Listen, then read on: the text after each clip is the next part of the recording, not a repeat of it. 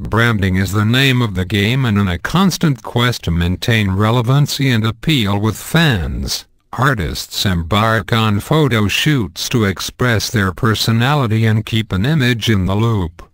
After the challenges of a lost marriage and forging ahead afterwards, Kate is on a quest for revival and has been one of the most present faces in recent times, from regular attendance to events, joining the panel of judges for Nigeria's Got Talent show, and a new endorsement deal for Blessing Perfume line. The renewed activity is all geared positively and creating the needed brand presence.